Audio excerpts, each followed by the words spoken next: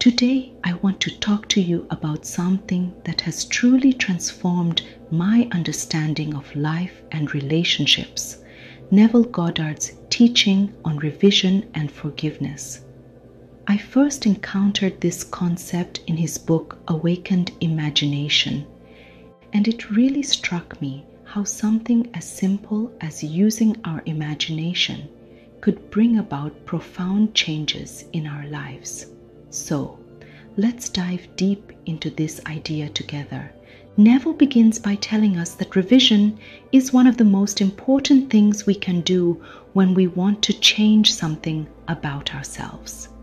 Imagine for a moment that you have a deep desire to become a better version of yourself. Perhaps you long to be kinder, more patient, or to let go of things that hurt you. We all have that desire, right?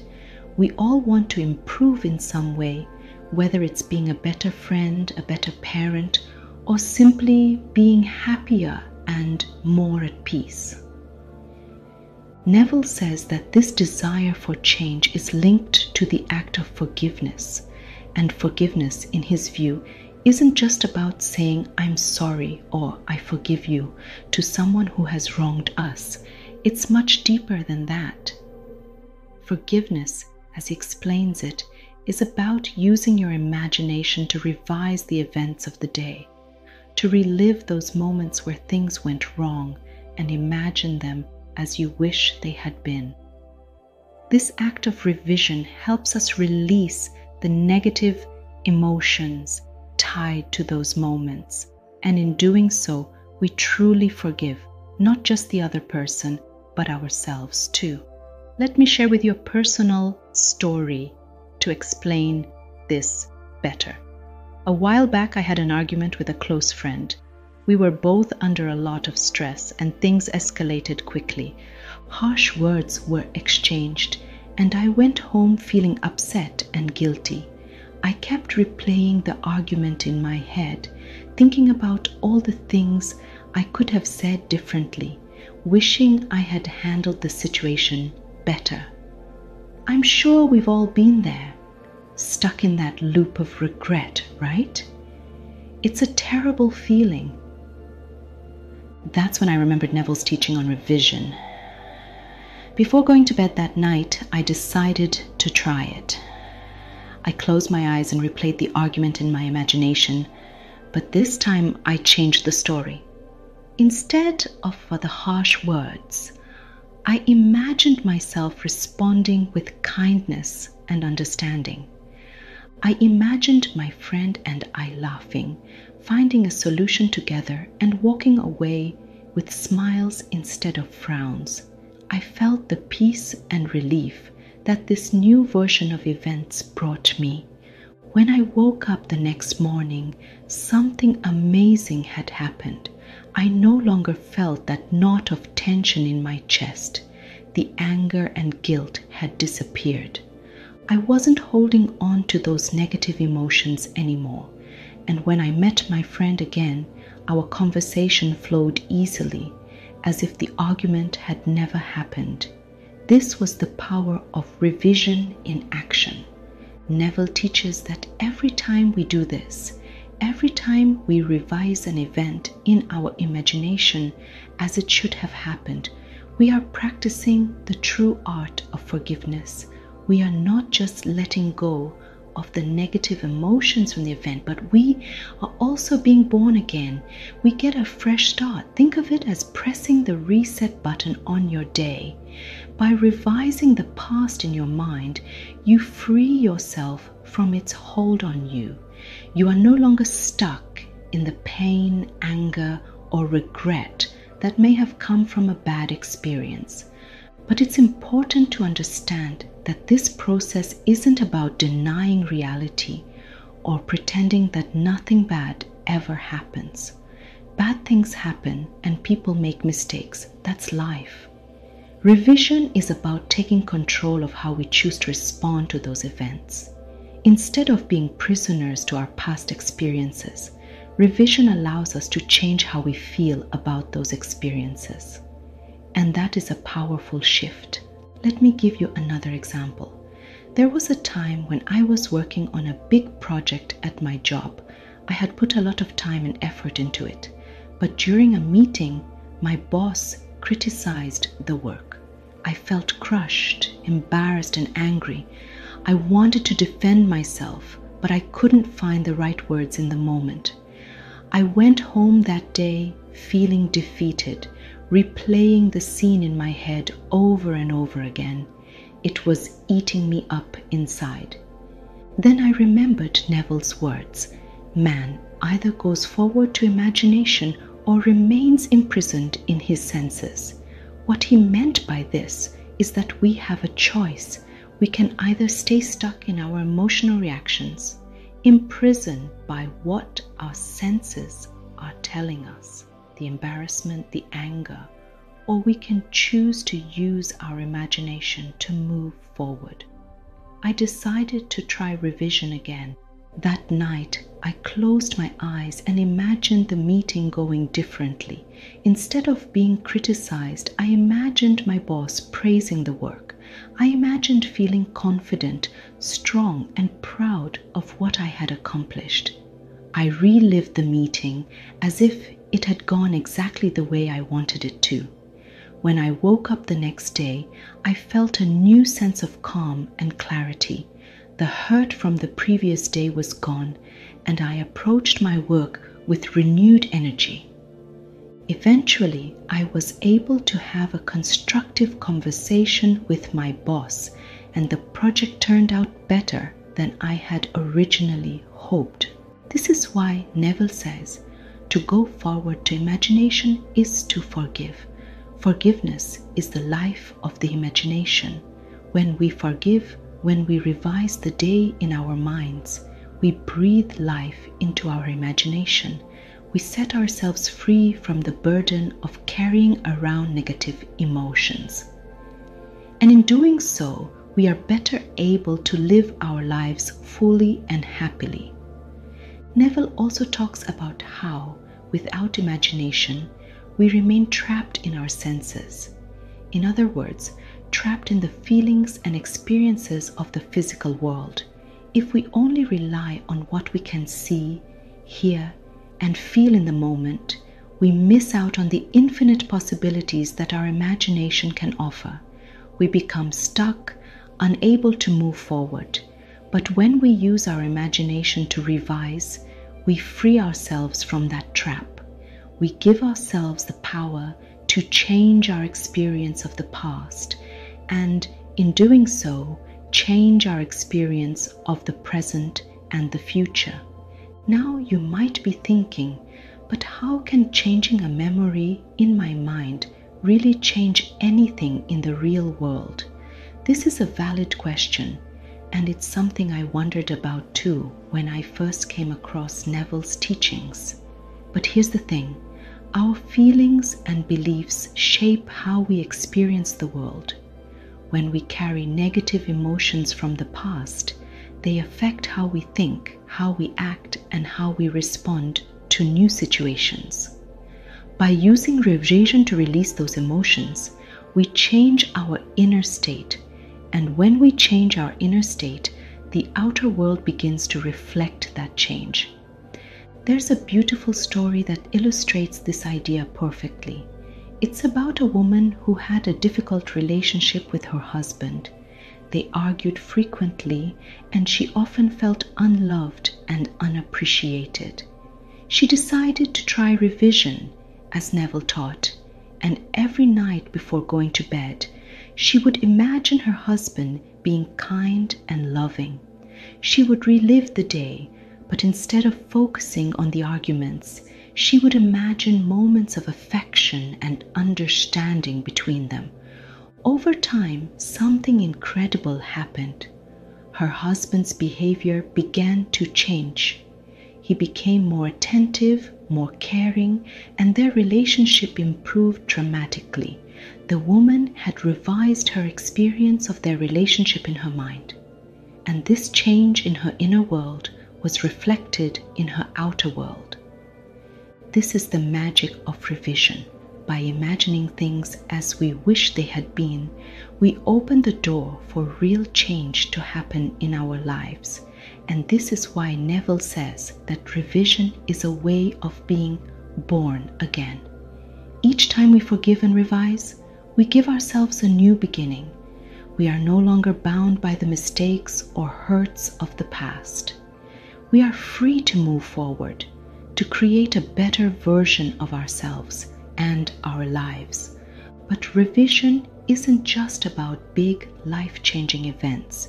It can also be used for the small, everyday moments that shape our moods and attitudes. Think about those little things that can ruin your day. A rude comment from a stranger, a disagreement with a coworker, or even just a stressful commute. These small frustrations can add up, weighing us down and making us feel tense and irritable. But through revision, we can release these little stresses before they take hold of us.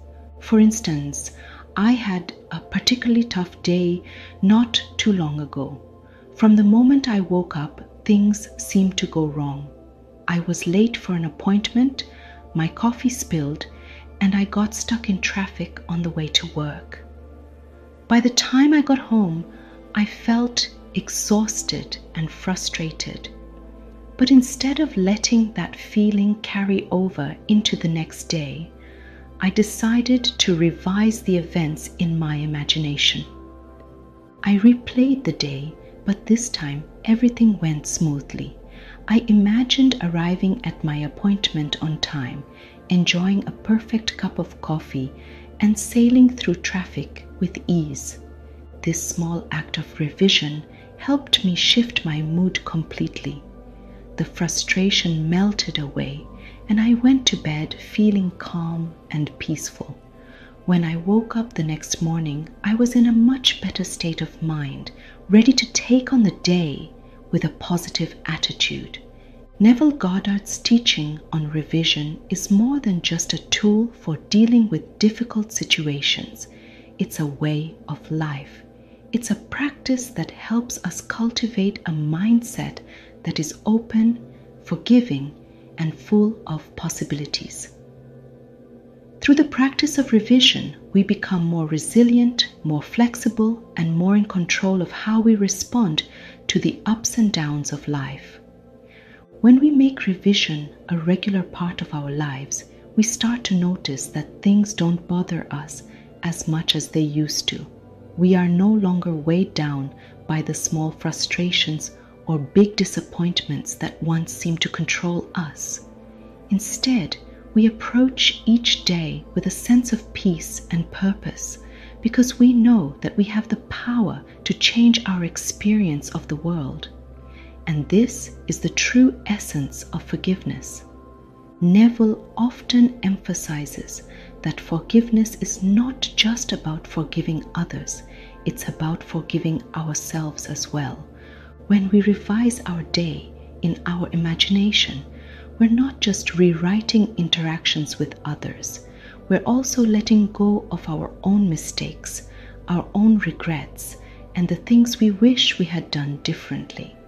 This is crucial because, as much as we might want to change other people, the real change always starts within. The real work is in changing ourselves. I remember a time when I was really hard on myself for making a mistake at work.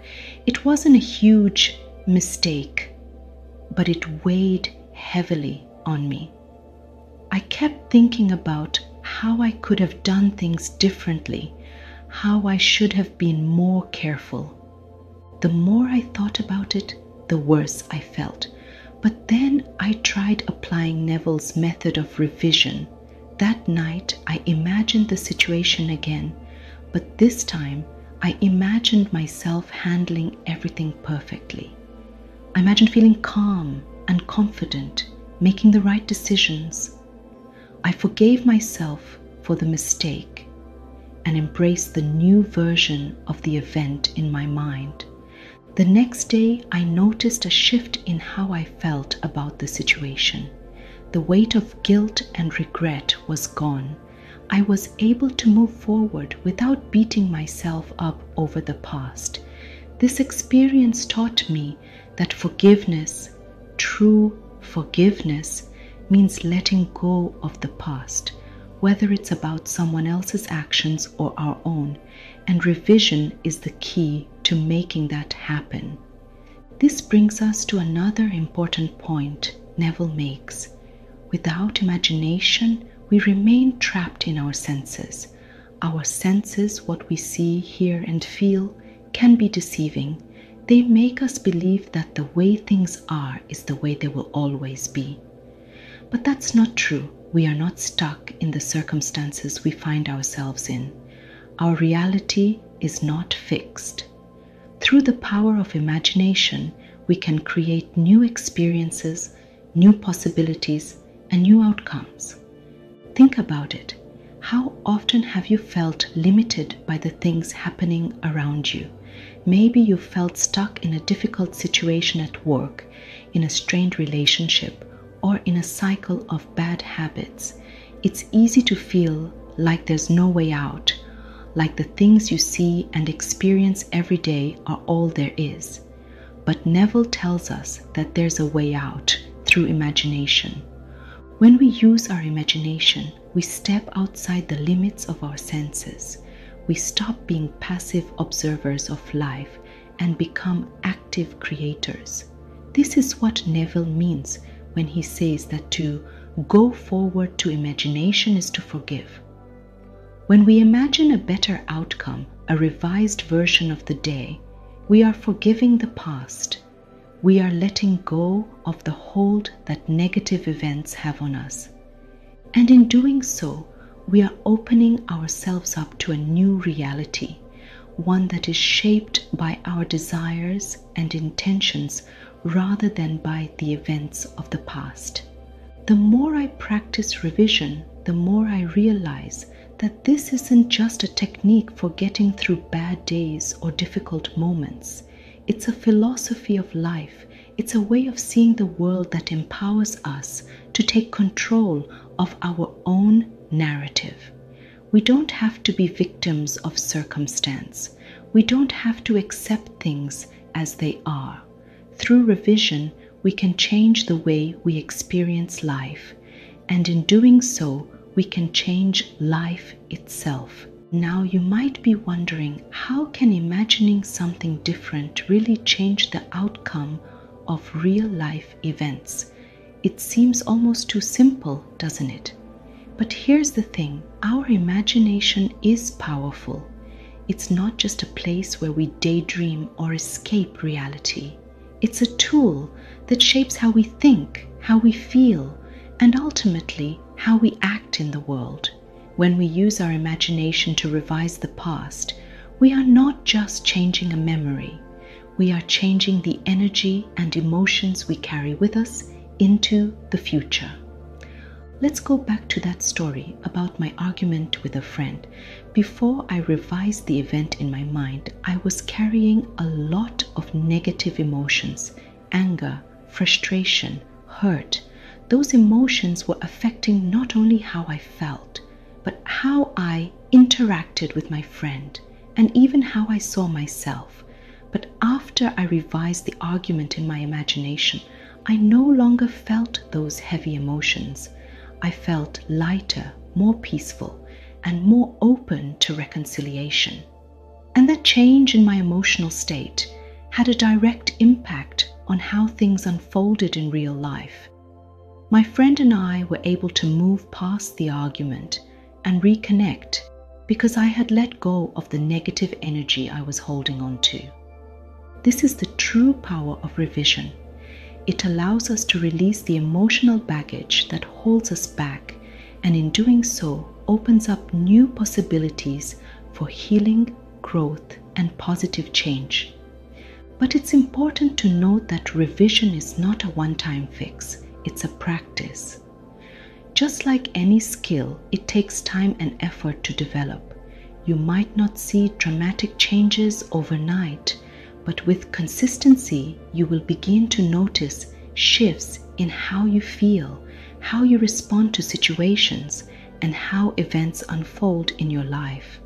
The more you practice revision, the more natural it becomes, and the more control you will have over your emotional well-being and your experience of life.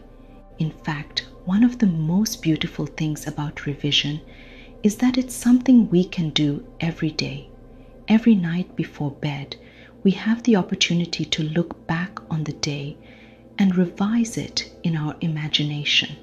We can take the moments that didn't go the way we wanted, the arguments, the disappointments, the frustrations, and rewrite them in a way that brings us peace and closure. And in doing so, we prepare ourselves for a better tomorrow. So, how do we begin? It's simple. At the end of each day, find a quiet space where you can sit or lie down comfortably. Close your eyes and take a few deep breaths to relax. Then, think back over the events of the day. Identify any moments that caused you stress, frustration, or hurt. Once you have those moments in mind, start to imagine them differently. See the situation unfolding in a way that brings you peace, joy, or satisfaction. Feel the emotions of the revised event as if it were real. Let yourself fully experience the new version of the day in your mind. As you practice this technique, you'll start to notice that your emotions and attitudes begin to shift. You'll feel more at ease, more forgiving, and more open to the good things that life has to offer. And over time, you'll see these inner changes reflected in your outer world. Neville Goddard's teaching on revision and forgiveness is a powerful reminder that we are not powerless in the face of life's challenges. We have the ability to shape our experiences, not just by changing our external circumstances, but by changing how we perceive and respond to those circumstances. Through the simple yet profound act of revision, we can free ourselves from the past, embrace forgiveness, and move forward into a life filled with peace, possibility, and renewal. So, as you go forward from today, I encourage you to make revision a regular part of your life. Use your imagination to rewrite the story of your day and watch as your world transforms. Because every time you forgive through revision, you're born again. And with each new beginning, you get closer to the life you truly desire. Thank you.